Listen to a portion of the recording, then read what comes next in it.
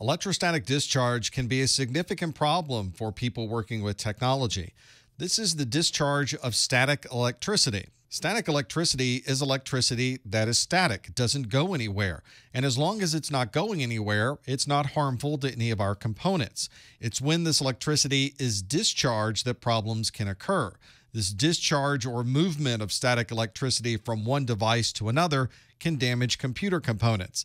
This is an electron microscope scan of electrostatic discharge at 4,300 power, and you can see it leaves a nice hole in this particular component.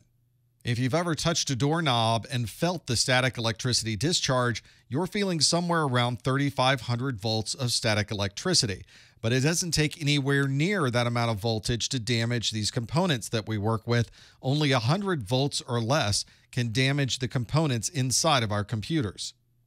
Fortunately, there are steps we can follow that will minimize or control electrostatic discharge.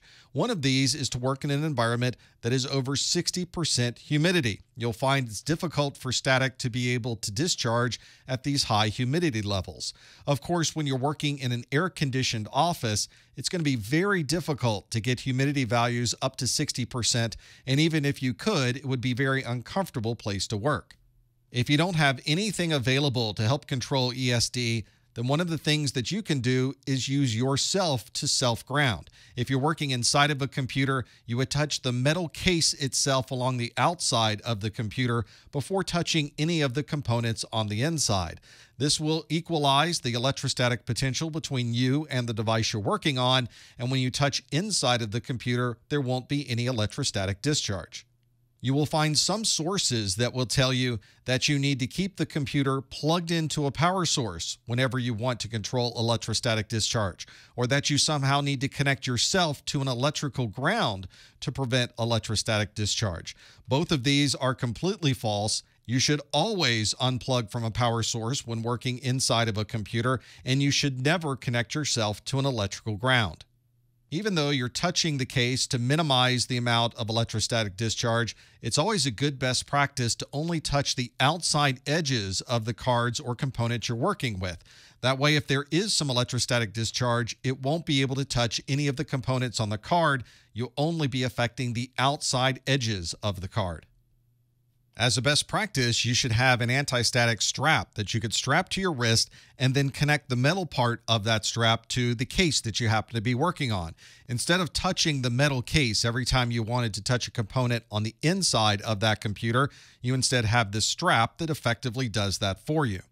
You might also want to put your computer or the device you're working on an anti-static pad, and then you can connect your strap to that anti-static pad as well.